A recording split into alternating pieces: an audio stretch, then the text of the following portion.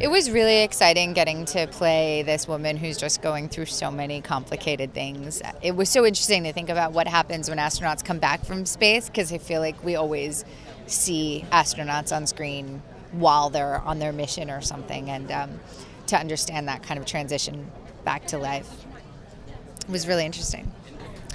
I hope that they see her as a complete human being. Like, she's not a classic hero. She's not a classic villain. She's just a human. She's flawed. She's wild. She's smart and very capable and makes a lot of mistakes.